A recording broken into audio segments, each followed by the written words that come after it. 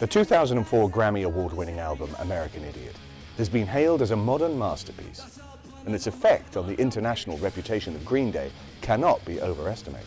Punk's one of these subcultures, it's never really died, always been there bubbling on the underground, and really kind of bringing the American Idiot album out is the thing that's launched them back into the US and the UK scenes. The timing was right for them to come back, I think, with an album that was sort of politically minded in a time when it was really needed. It was time for the godfathers of this new wave of punk bands to come along and remind people how it's done properly, I think. They said, we need to do an album how we feel it needs to be done. And they said, we're going to do it until we feel it. And apparently they felt it. The music they play, especially with American Idiot, it took them to a whole new level in terms of maturity, and they'd sort of come to the next level saying, we can still do that shit, but you know, we can do other stuff as well. This is the independent critical review of the album that rocked the world. The how and why of American Idiot, and how it works its magic.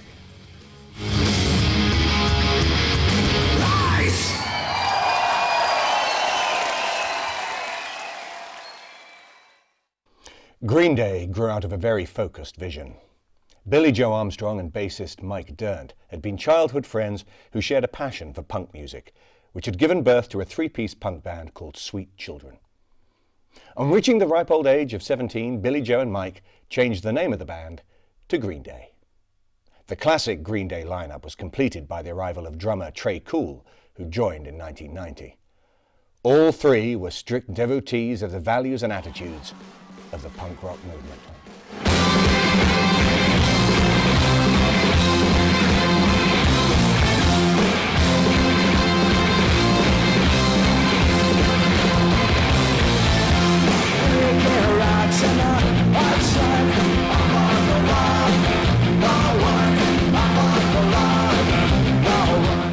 No, punk rock's always been around. It's not a revival. It's just, you know, what people are seeing in the mainstream are like offshoots of punk that just happen to have gotten caught into the mainstream, or, you know, bands that have been around and went that direction.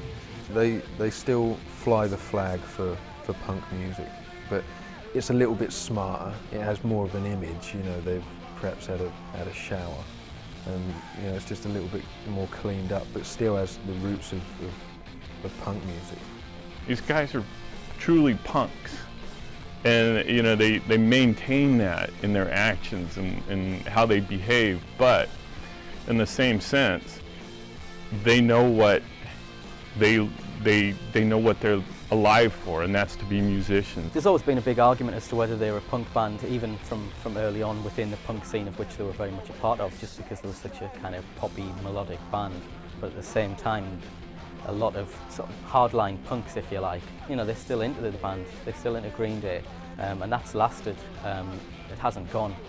So when they released American Idiot, they did still have that credibility amongst, you know, certain factions of the punk community. I think when you talk about Green Day in terms of being a punk band, you've really got to sit and think about what punk is. Punk in the US is so totally different from punk in the UK. I think it was much harder here in the UK because we were much more industrialised and we had a much more angst going on. So it was a much more harder, aggressive edge to the punk thing from the youth culture. But punk is a term that's always been used in America. For a street kid, a kid on the street, you punk. Get out of here, you punk. And you know, the whole idea of the Ramones, the jeans, the ripped jeans, the white t-shirt with a leather jacket on, the long unkempt hair, they were punk. 24 hours ago, I wanna be sedated. I'm nothing to do, nowhere to go. I wanna be sedated. Just get me to the airport, put me on a plane. Hurry, hurry, hurry, before I go insane. I can't control my fingers, can't control my brain. The corporate music of the 70s had been so manipulated and controlled to some degree, so much money involved. They were starting to go, wow, we can make so much money out of this. And you know, you couldn't get people to hear your demos, you couldn't afford to record demos, and the kids decided to do it for themselves. That's it, you know, that's all it was. And they went, well, yeah, well, I can't play too good, I can't sing, so what, we want to be in a band, why shouldn't we? Punk. And you know, I think that was the godfathers, the Ramones were that. We're like, yeah, okay, so we're 4 kids, nobody gives a shit, we got torn jeans, we sit around on the street, why don't we do something? Let's have a band then.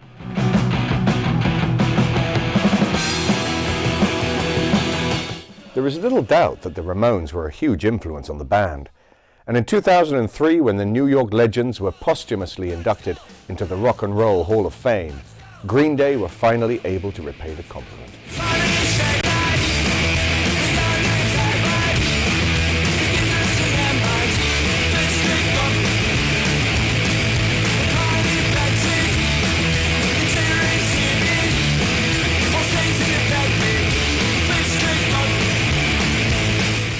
Billy Joe Armstrong is on record as saying that it was the Ramones, along with a few other bands like Husker Du and the Clash. It was the Ramones who really showed the band how music could be, in that it doesn't have to be complicated, it doesn't have to have big guitar solos like Van Halen.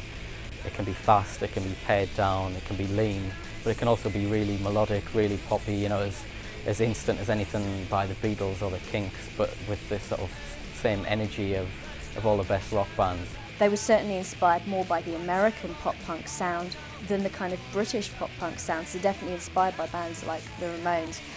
I would say probably less inspired by the British bands, although bands like the Buzzcocks and the Undertones produced this kind of pop-punk basically.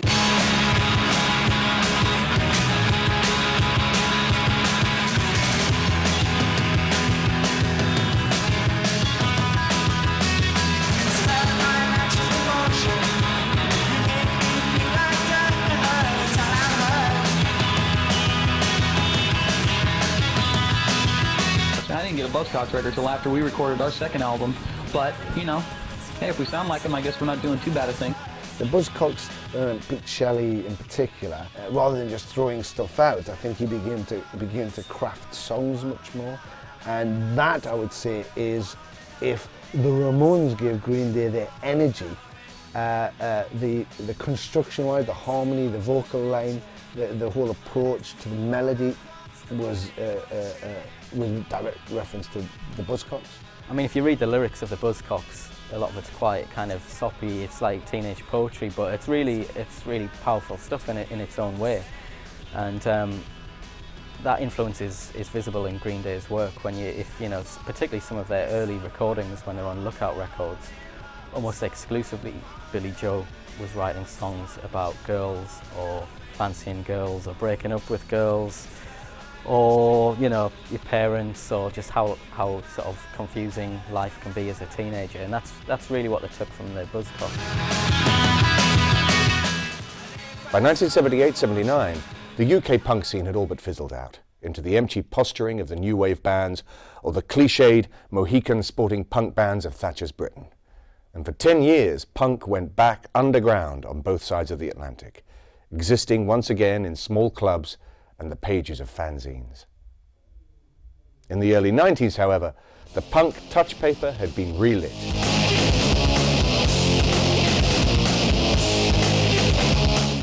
When Nirvana first came out into the music scene, which was really sort of the beginning of the 90s, they were very much, a lot of people were describing the whole grunge sound as a sort of a bit punky. It raised the visibility of those kids playing angst-driven music and wanting to say something, and that brought the platform back up, which had disappeared. It was gone, it had disappeared. After Nirvana, the record companies went looking for the next new thing, and suddenly there was hundreds of A&R men were trawling the clubs of America looking for a band who'd come from a small town, who were angry, stroppy, did their own thing, looked good.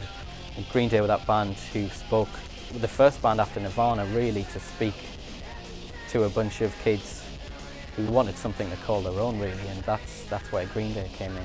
I just think it was the time back then for something new and for something fresh, in the 90s, and I can understand it if you sort of compare them with Nirvana, because Nirvana were a three-piece loud band, and so are Green Day, but if you sort of read in between the lines, there's not too many similarities in music. I'd say they're pretty different and keep them apart, As the group grew bigger, there were those who inevitably questioned whether the group had completely sold out their punk rock roots. The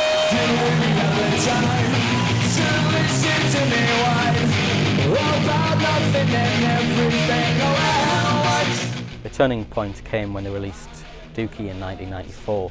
It was released on Warner Brothers, and there was a lot of argument, a lot of speculation at the time. The sort of punk community was very much split as to whether they were sellouts or whether they had anything to sell out in the first place. When you're in a band and you become popular, and you become popular in the mainstream because your music not only appeals to your fans but appeals to single buyers and album buyers and new fans. I think whenever that happens, people automatically think, oh man, they're selling out. I think it's a strange thing to say, and I know that so many kids are very sort of cautious of, oh, this band's sold out, that band's sold out, all at their #1 in the charts, or we don't like them anymore. And I do think it's a strange thing to say. Well, yeah, I liked them yesterday because they were in that little bar down the road, but now they're in a big stadium. You know, they've lost everything for me. I say, but did you still get the meaning of Green Day? Do you still get the statements? Are you still hearing their voices being part of your voice? And if you own the album, it doesn't matter whether they're in a stadium with 100,000 people or sitting in your mum's garage, you know, with just your dad sitting in the car. It's the same band, they're doing the same thing. I've been playing a whole bunch of these dinosaur shows, you know, and everything's way huge. The amount of people, the places, all that, you know. It's just a lot. I don't know, you know, you're playing to the masses instead of relating by seeing everyone's head in the back of the club or something. But it is just kind of ironic, you know. A year ago we were playing really small clubs, you know. A groundbreaking appearance at the Woodstock 2 Festival cemented the band's newfound status, and from that point onwards there was no looking back. Basket Case became an MTV favourite, and the group were firmly on the map. You know, the MTV took onto them very early on, and of course, you know, it's like being played in college radio in America or national radio. That's the leap. You know, you can be on the college circuit, but you don't hit everywhere in America. As soon as you get played nationally, bang, that's it. And you know, MTV has that capacity, and if they take you on, then that's a world market you've just gone into immediately. That MTV taking them on and playing their stuff just exposed them massively. American Idiot is without doubt the most politically inspired album by Green Day to date. It has been described by the band as a punk opera, which some critics were quick to point out is a contradiction in terms. I'm really not 100% convinced I'm really understanding what the term punk opera means. It's just, it sounds like a bizarre word that was used just to stick on a press release, to get people scratching their heads and wondering what on earth it means, because I think, you know, that is the effect that it's had. It's a concept album.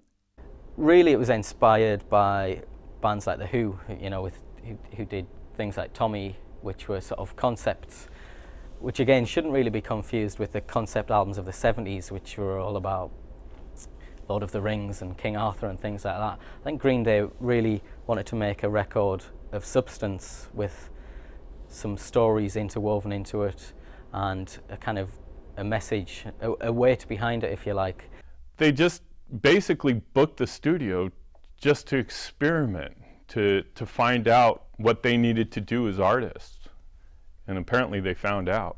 You know, it was, you know, definitely what they were feeling at the time, and, you know, it was like they were making something that they were meant to do.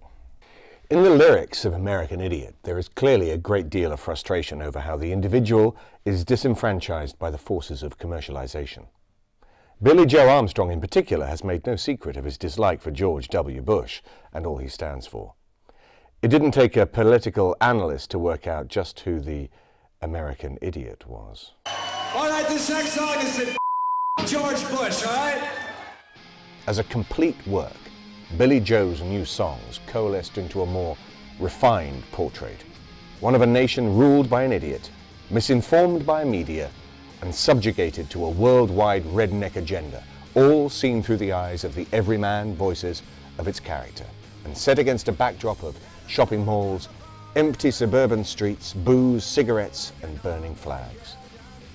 The song spoke of a country asleep, numbed by narcotics and subliminal advertising, and only awakening long enough to tap into a nationwide post-9/11 paranoia and ever-present consumerism. Clearly, through Green Day's eyes, the American dream was actually a nightmare. He is in an environment that's being dictated to by television and consumerism. They're being told lies, which you have to believe, because if you don't believe, then you're not being, you're not being honourable to your country. You're not being patriotic. And you go, well, yeah, but what if I don't believe it? What if I don't believe it? Then what? Is it just me? It's just me who doesn't believe it. And I think it's therefore this journey through this discovery of, shouting out against these things. What is going on? Why is nobody listening? Is it just me alone? But then finds it isn't just him alone. It's many people alone in America. It was written in the wake of September the 11th. It was written in the wake of George Bush becoming president. And it was part of a sort of wider resistance, if you like, from the underground. For the first time in a good few years, there's a lot of discontent with the government and with the notion of the American dream. That is not just all about the war, it's not just all criticism about the war, it's taking almost like a personal story or a fictitious story, and it's running it through as a kind of a theme, maybe so that kids can relate to it. People say, can rock and roll change things? Well, I think it can, if it changes your mindset for 1 second or makes you question anything, then yes, I think so. American Idiot opens the album with a blistering 3-minute polemic, lambasting the brain-dead landscape of American consumerism. Right from the outset, Green Day set out their stall by telling the world everything they were against with this album opener and lead-off single. If you think back to the 90s when they had released the Dookie album, the big key song on that album was Basket Case. And in a lot of ways, American Idiot is like Basket Case Mark II. It's got that same kind of explosive sound, happy-go-lucky, the sort of the sing-along element. And I think it's something that is very big with the kids. It was Green Day coming back with a punch. It was almost formulaic in its approach. It was sort of 3 minutes fast, big chorus, no nonsense. It's what Green Day are known for. Sometimes simple as best. And just by calling the song American Idiot, the band immediately aligned themselves with this kind of resistance in the underground, or just voices of protest, really. It's a protest song. Do you guys think anyone who voted for Bush is an American idiot? No, I mean, just a misinformed idiot. Is he saying that he's an American idiot, or is he saying that his president's an American idiot, that you're an American idiot? That's, all of that can be read lyrically in there, all of that. Pretty vacant for the Pistols. We're so pretty, or so pretty vacant, I mean, it's a statement. We're, he's not saying just we are. The kids are screaming out, we're so pretty. It's all of us, it's all of us. And those big, anthemic, successful songs where the kids can scream out, yeah, I don't want to be that either. It's written very well. It's got that punk edge. It starts with the filtered guitar.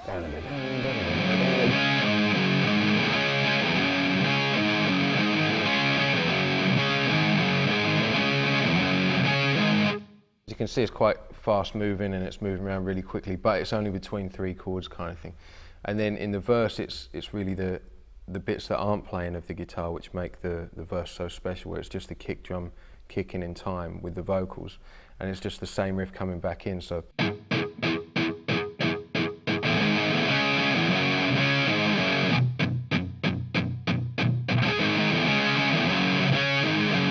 just the same riff but broken up basically, so it still has the catchiness to it and stuff.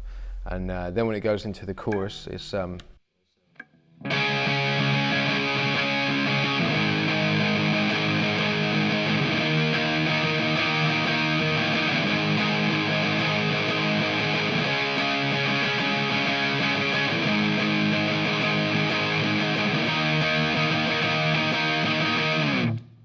so It's, you know, it's changing the whole thing, but not too much, and it's all very powerful on the rhythm side of things. You know, I don't know if you saw, I was hitting the strings quite hard and stuff just to give it that really aggressive sound. I'm the son of Rachel Love. Jesus of Suburbia.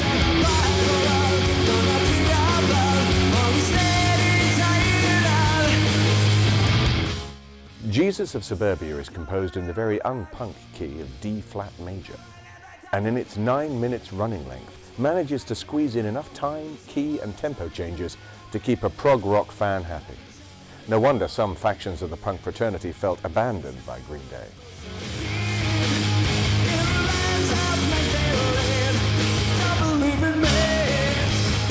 With Jesus of Suburbia, it's a kind of an adventurous thing for a band like Green Day to do, and something you perhaps wouldn't expect them to do.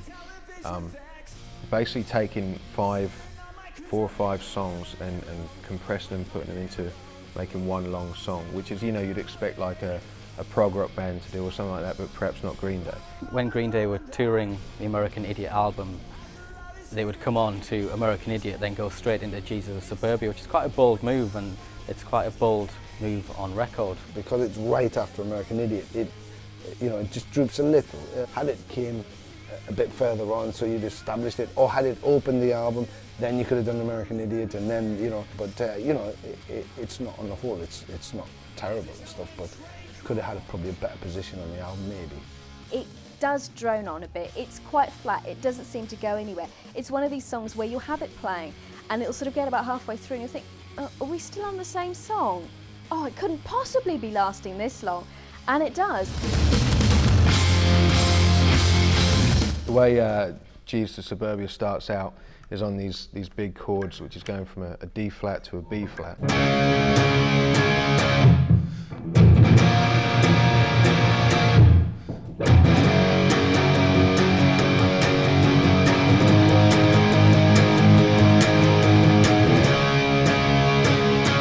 And it carries on in that kind of fashion. On the changeover at the end of the chorus, to take it into the next part of the song, it's an interesting thing because they change those chords slightly.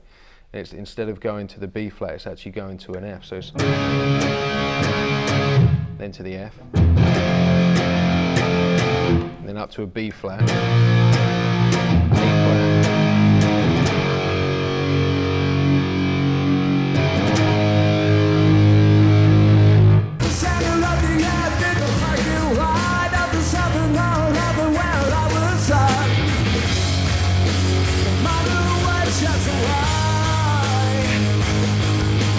Drums drop to half time, and now the whole thing's got a much softer approach. And if you listen to that chord progression, it's very much like All the Young Dudes kind of thing. The staggering, the chords that are gradually working their way down through the scale kind of thing. You know, you've got the...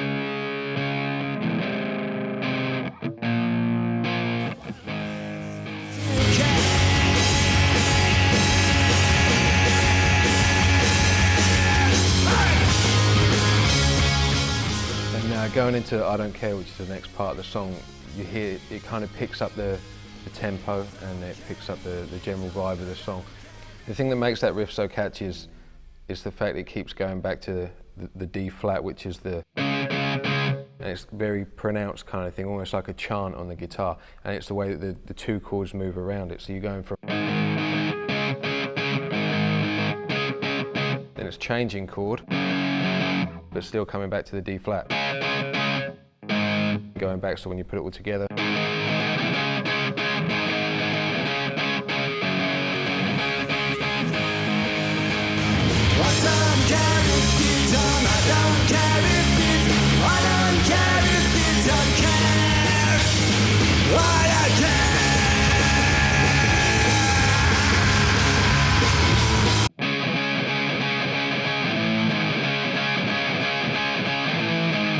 Hear the most dominant chord in there is this one, which is the same chord that's been used throughout the whole song so far. So yet the song hasn't changed key, and it's all been based around this one D flat. So it's kind of like Green Day's way of showing how many different styles and types of music they can make around one key and one go kind of thing, you know.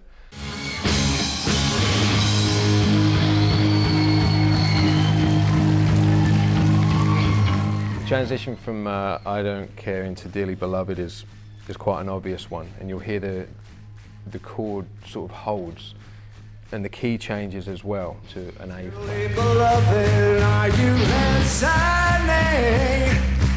I can't remember a word that you were saying.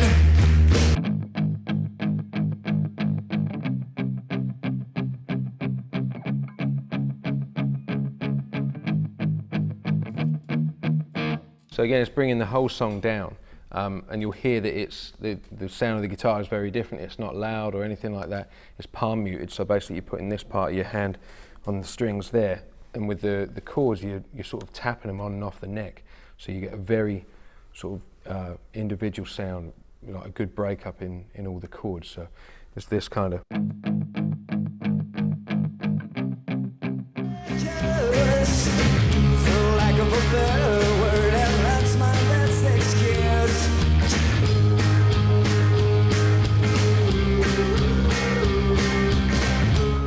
The whole feel of the song changes again completely and becomes a whole lot heavier.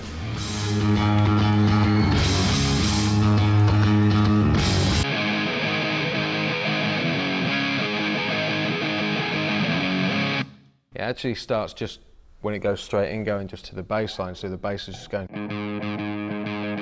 and then the guitar's coming in just for that, and the bass is sort of filling the gap in between, and then taking it up to the next level when all the drums and all the guitars come in.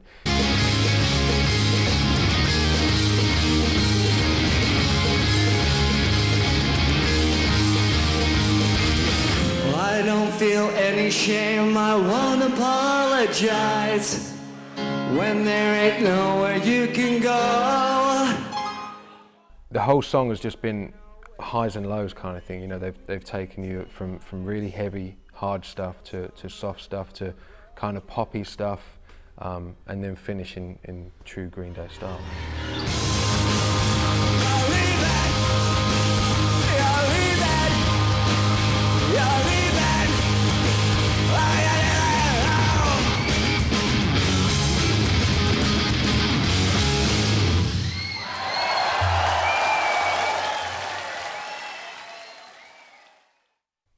Holiday is an anti-war song, pointedly unveiled on April Fool's Day on the album's own internal calendar of events.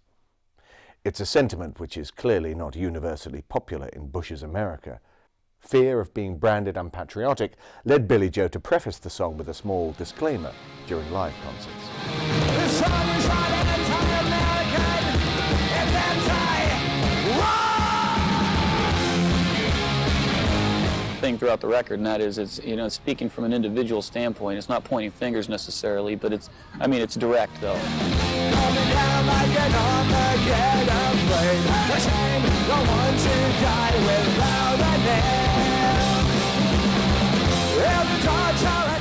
It's a song about protest within America. One of the key lines in the song, I think, is when Billie Joe Armstrong sings "Sieg Heil to the President Gasman." Sieg Heil to the President Gasman, comes away, mission punishment.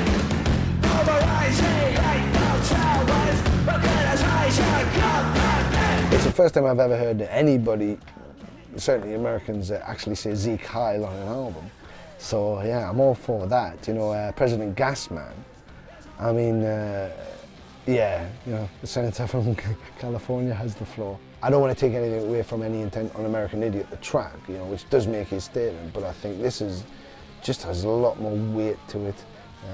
You know, there's it's you know, beyond just skirting around the politics. I know everybody in government sucks anyway. It's really, really, you know, much darker, much heavier. To be perfectly honest, when I listen to Holiday and when I listen to American Idiot, I don't think either one of them is either more or less political. I mean, the whole concept of the American Idiot album is it is a political album. And I think, you know, really, the two songs are both political. There are other tracks as well on the album which are also political, probably, though, Holiday and American Idiot being the two most political songs on the album. I don't think one is more so than the other. Boulevard of Broken Dreams was another song that illustrated just how far from punk the band were willing to stray when necessary.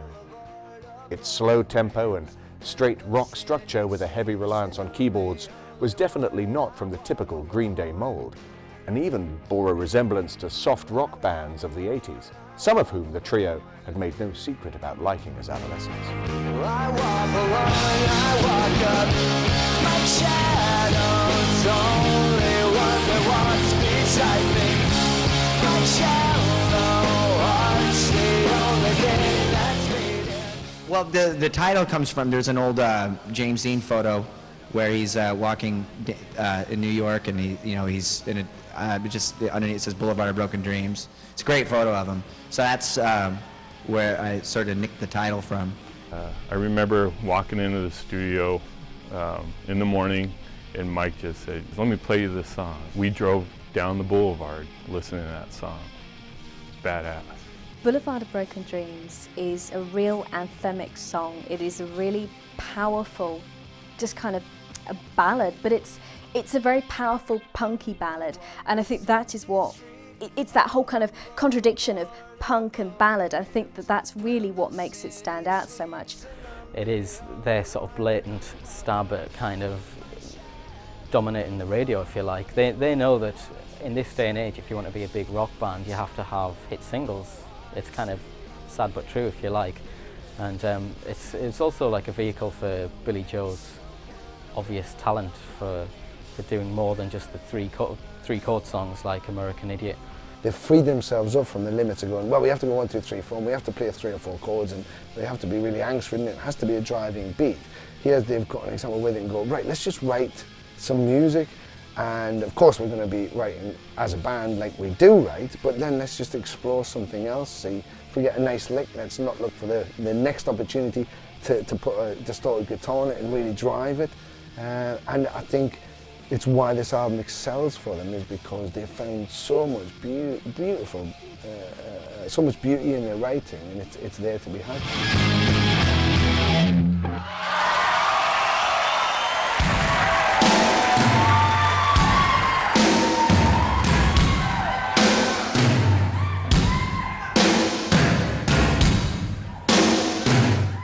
An unusual rhythmic pattern from Tré Cool opens Are We the Waiting, a number which initially has the stadium rock feel that wouldn't seem out of place at a Bon Jovi concert.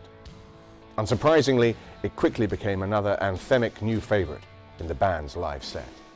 Starry nights, city lights coming down over me.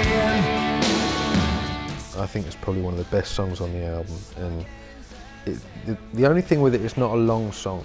It's kind of an introduction to the next song, which it runs straight into, but it's the way it builds, and it just starts with this drum beat, which is a very kind of offbeat drum beat. You know, it's not straightforward or anything like that, just single drums hitting kind of at a slow tempo, then the guitar comes in, which is picking, and the whole song gradually builds into this big chorus, which is just a chorus of chorus kind of thing. It's just a lot of people. It's the sort of thing you can imagine going and watching at a stadium, and everybody in the place singing along with it. It's that kind of song, the right tempo, just the right vibe. As a live band, they've always been such a huge draw that their live shows incorporated all these elements of kind of theatre and classic rock, and just the experience of a live show. And that song, probably more than any other song on the album, really comes across live as quite a sort of mid-paced, emotional moment. I think in the hands of other bands, it could have turned out really bad. It could have really been a sort of bad Bon Jovi. You know, if you take it out and go, well, we put it in the set, yeah, it's a everybody together sort of thing. But in its place in the album and on the music, it has its right moment, I think. The Jesus of suburbia is like.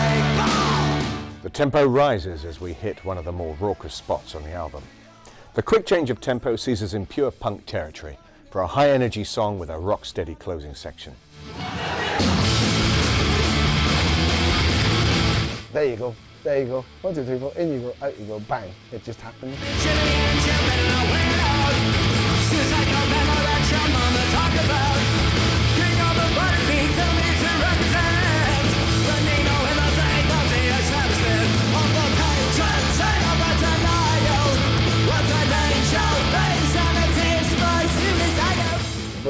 again, it's a theme of the character. That's who he is, that's who St. Jimmy is. He's that punk, he's that angst, he's that drug, you know. That's all going on for him, that's his interest, that's what it's about, nothing else, nothing more. It's just about now, and it's here, and you know, and the 7-Eleven and the next meal or drug, you know, it's just that. It's as basic as that, so it's like a punk attitude. I love St. Jimmy. I mean, he's pretty cool, you know, and he's pretty sexy, you know, but it's, he's, I don't know, it's just like, it's sort of part of a split personality that I think a lot of people have, and it's sort of, they just get disconnected from themselves a little bit and maybe follow a self-destructive path, and I think St. Jimmy sort of symbolizes that, you know. You could just stick a Ramones track straight next to it and the two would sit quite nicely.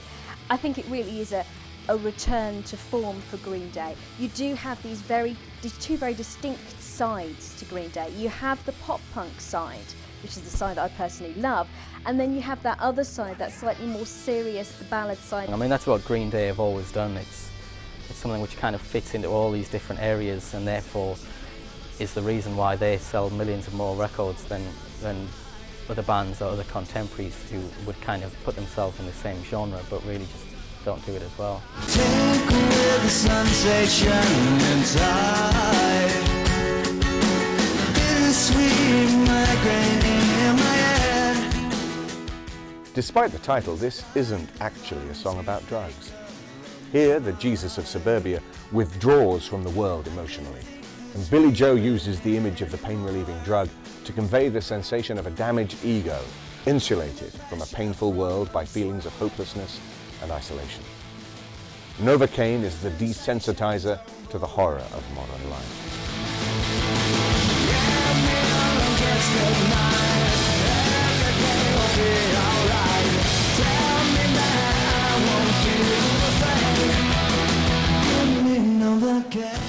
Billie Joe Armstrong singing about Novocaine. Of course, it's a drug which is a kind of sedative, puts people to sleep, if you like, numbs the pain. And I think he's using it as a sort of metaphor for wanting to escape from sort of bombardment of the senses of American life, and just the, you know, if you look too closely at what's going on in the world, there's a lot of horror there, and I think this song is kind of trying to escape from that and just sort of, you know, numbing yourself to the world, or specifically to American life.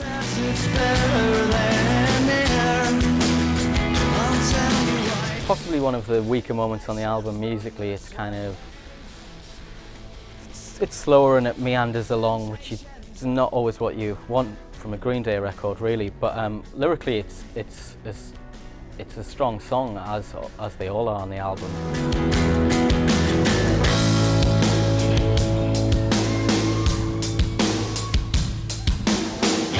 She's a rebel, she's a saint, she's a soul trustee. With She's a Rebel, we are plunged back to the world of high-energy, fist-in-the-air punk rock. In an album filled with remarkable songs, there is the possibility that this upbeat song represents one of the more unremarkable moments.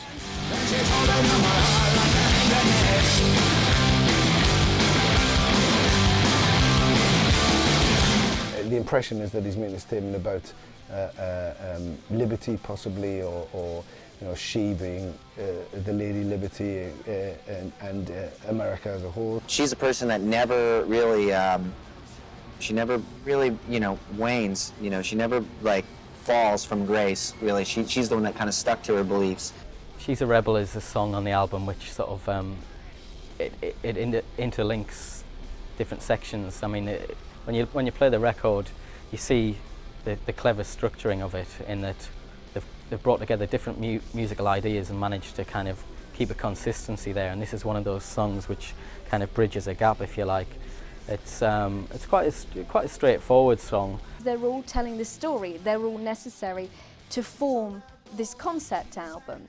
Maybe if it wasn't a concept album and everything was just straightforward tracks, standalone songs, then maybe, but I still like it. I actually really like She's a Rebel, just purely because it's got that whole kind of Ramones influence in it, and it's just a great sound to have. 1, 2,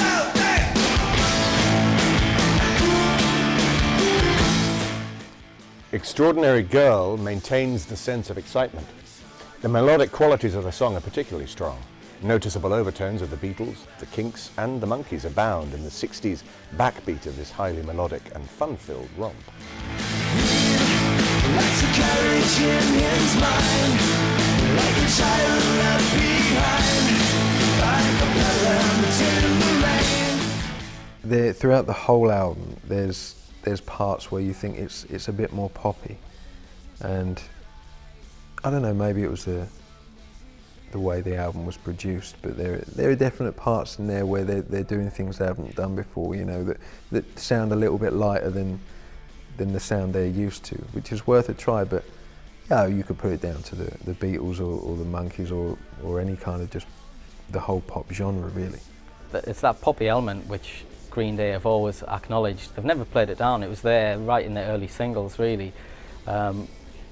It's that idea of just playing something simple and stripped down, but instant, sort of radio friendly, a song which appeals to 4-year-old kids, 40-year-old kids, everyone basically. That's Green Day's real strength. They're punks, yep, they're punks, but they're not stupid. They are listening, they are aware, and here you are, but they're drawing again on their influences, and it's wonderful to hear, and it's superbly executed as well.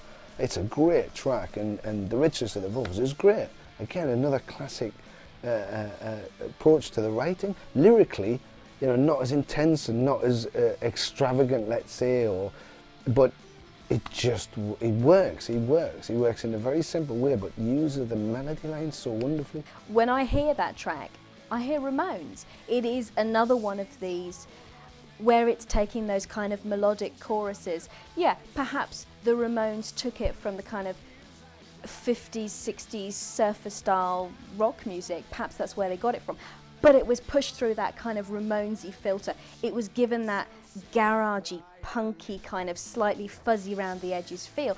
And that's the feel that Green Day are totally emulating with all of their songs, particularly Extraordinary Girl.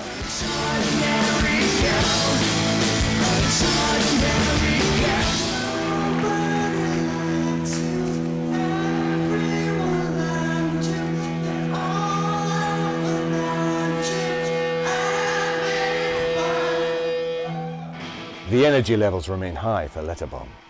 Lyrically, we're told it's a Dear John letter sent to the Jesus of suburbia, but also works as an address to the nation. Musically, it's an explosive blast of adrenaline, a slap in the face with the band's punk credentials pushed to the fore once again.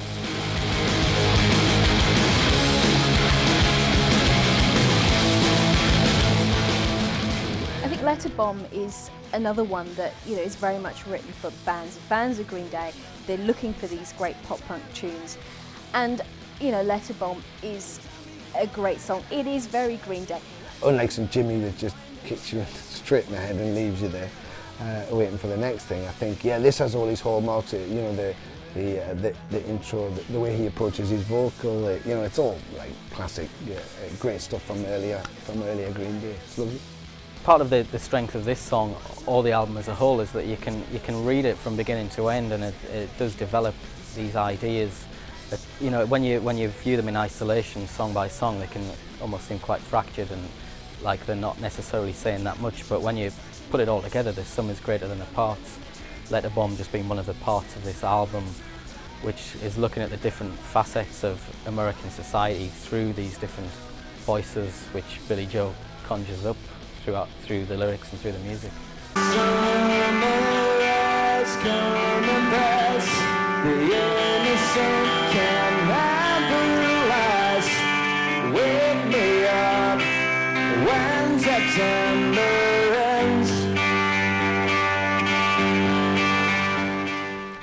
This is the moment when we step outside of the opera with a straight-ahead melancholy rock song.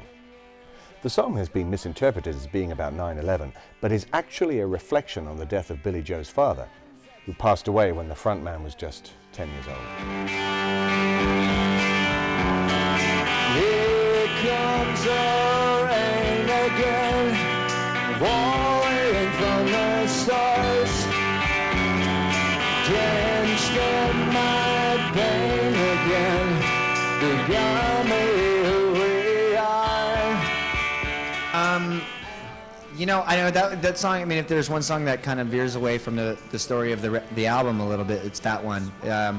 So it's just a personal thing. I mean, I've never really tackled an issue about like, you know, singing about my father or anything like that. And shortly before he died, he gave Billy Joe his first guitar. So obviously, a massive influence in that respect. You know, massive influence as most fathers are to most people, but it's a topic which he hasn't really explored in much detail throughout the band's career. So it's almost odd that he chooses to do it on an album like American Idiot. You would have thought that he might have sort of written songs about it earlier on. But that said, it's a song which fits in perfectly with the album. The lyrics aren't specifically, well, the lyrics are broad enough to kind of offer a sort of almost like a sense of closure to the album, being as it is kind of like, again, it sort of it recalls a song like Give Me Novocaine. It's about wanting the horror of life to kind of pass. You know, he's saying he wants to sleep through whatever's going on, wake me up later. It's a song which is a very emotional song, but again, it also works well as a kind of anthemic stadium rock song. Another single off the album, which did very well. Autumn has now arrived, and October the 19th heralds the second 9-minute epic on the album. This is Homecoming. By now, the Green Day crowd is definitely getting the message that the band has evolved musically.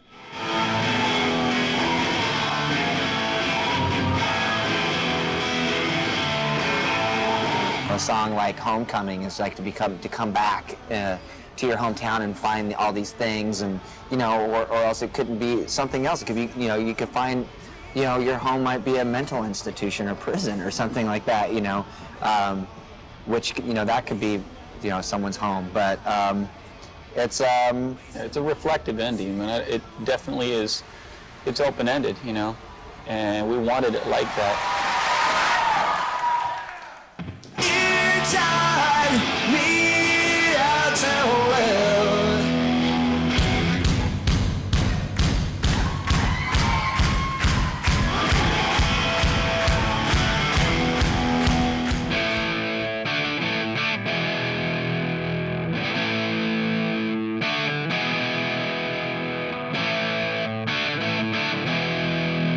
Again, very simple chords, A, D, and E, and they're the chords that you probably learn when you're first learning guitar.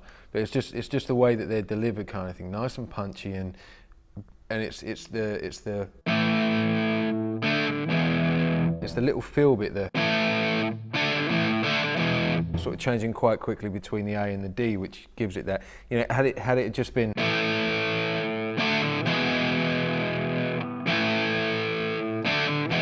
Would have been too repetitive, too boring, so they put this little fill in there that makes the whole thing kind of interesting, you know.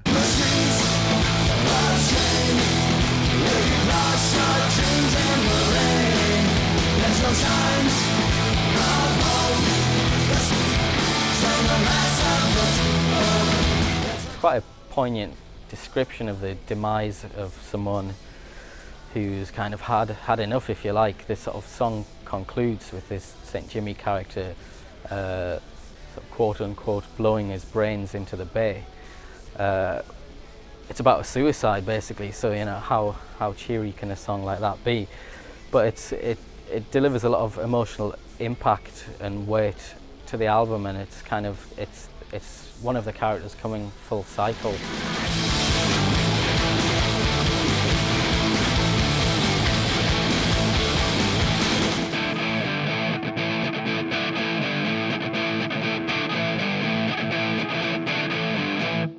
You know, moving the chords around really quickly. You know, again, not spending much time on one chord, so it keeps the whole thing interesting. It's gone from the last main set of chords, which you can hear were holding out a lot longer, into which makes the whole vibe of the song feel a lot more busy, a lot more going on, a lot more energy into the whole thing. You know.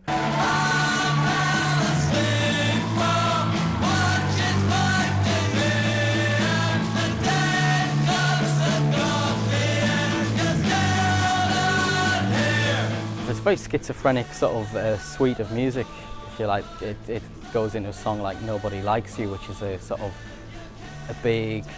another stadium chant, but with an almost sort of nursery rhyme structure to it, before again progressing into a song like Rock and Roll Girlfriend, which is probably one of the album's weakest moments. It's got Trey Cool on vocals, and it is basically a Meatloaf pastiche. It sounds like it should be in the Rocky Horror Picture Show or something like that.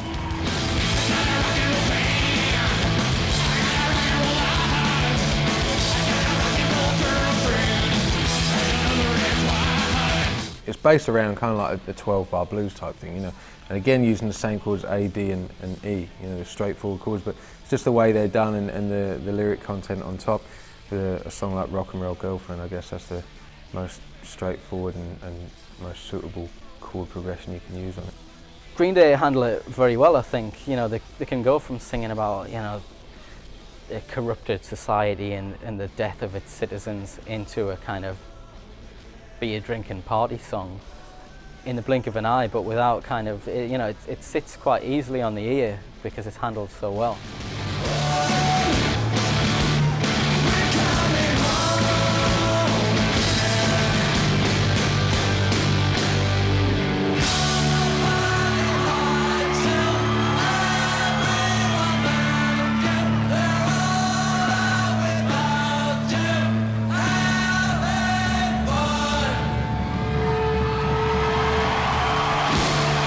After the excitement of Homecoming, the album closes on New Year's Day with What's Her Name. The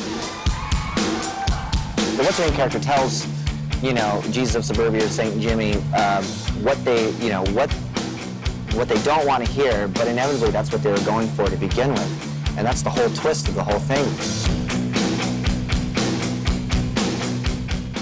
Musically, the song is slightly disappointing. The mid-tempo melodic qualities of the track are oddly reminiscent of, say, Split Enz or Crowded House. It seems as if the energy is gone and the band are so drained with the brilliance of what has gone before that there's nothing left in the tank. But maybe that's the point. Life in modern American life is draining, exhausting. Like the Jesus of Suburbia, we are left to reflect on the memories of what once was.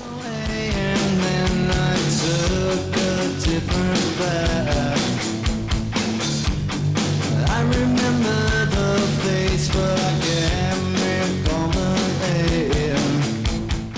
It's prefaced by the song We're Coming Home Again, which really I think should or could have worked best as the album closer. That is a big kind of, it's almost like a regiment of voices singing in unison. After that, it's hard to know where the album can go to, so that it's almost like they've tagged on this song as an afterthought. I think it's one of the stronger songs on the album, although it's, but where it's placed in the album, especially after the song before it, which is another long song with all parts in it, it's kind of like an afterthought in a way, the way that it's been put on there. But if you listen to the song, it's actually one of the catchy ones on the album. And you know, personally, I would have put it somewhere more towards the middle there. Well, the first time that I listened to it, I felt it was a bit wacky ending with that, because you got you know, you've done the whole story prior to that, the return home, you know, to Jimmy's death and the whole thing, and it sort of is a bit flappy around the edges. You know, a slower tempo, not really any angst in there anymore. But then, again, I know I've gone back to that, but if you think of the album as a whole, it's a very much a backward viewing point. So it's a little reminiscent. It's a little,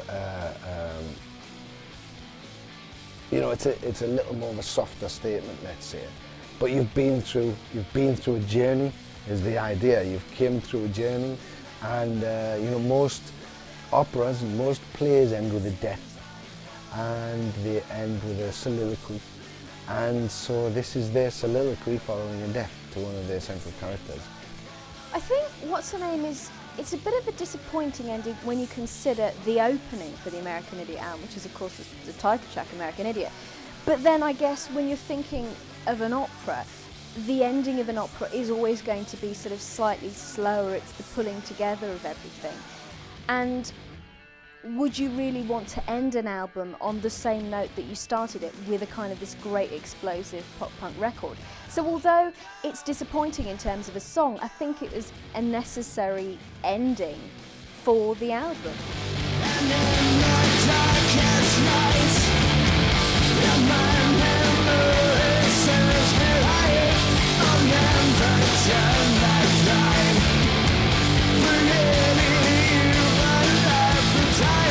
I'm sure you'll agree that in American Idiot, Green Day have produced a true rock masterpiece, which thoroughly deserves the accolades it has received. It is a record which looks destined to weather the musical trends and be a landmark record of the decade. I think it's definitely their landmark album. You know, so far the album's had 4 singles off of it, which if you can do that with an album, with any band, especially if you've not been around for around a decade, then on these shores anyway, then it's saying something. American Idiot is an album which gets them out to a new fan base. It pulls them back out from the underground where they'd snuck back into with the last few albums.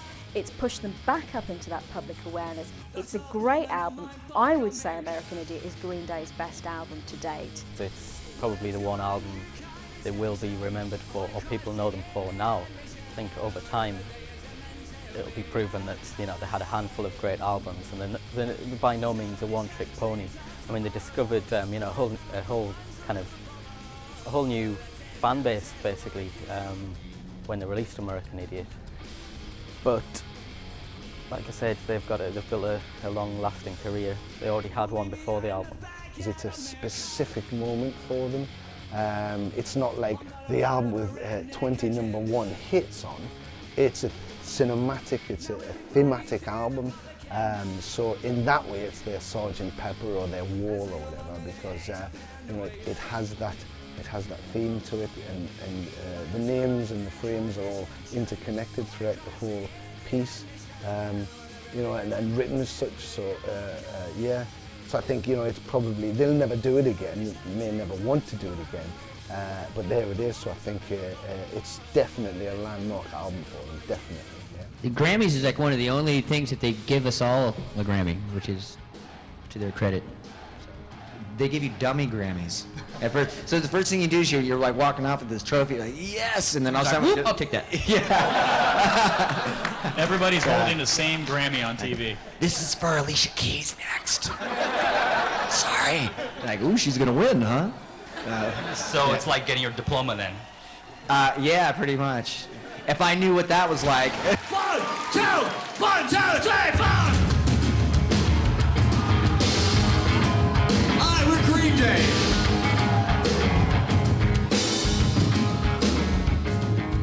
Don't wanna be the mad guy, idiot. One nation controlled by the media. Information age of hysteria. Go!